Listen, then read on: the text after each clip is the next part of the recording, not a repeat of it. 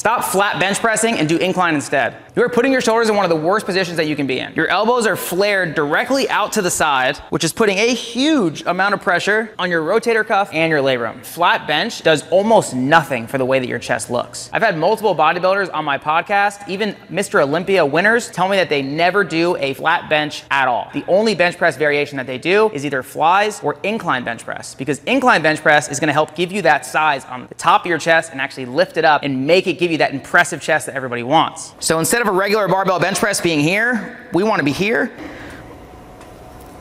You're actually squeezing that chest and getting a much better engagement in your chest. You're gonna wanna have to be at 15 or a 30-degree incline. Think incline, think big chest. Think flat chest.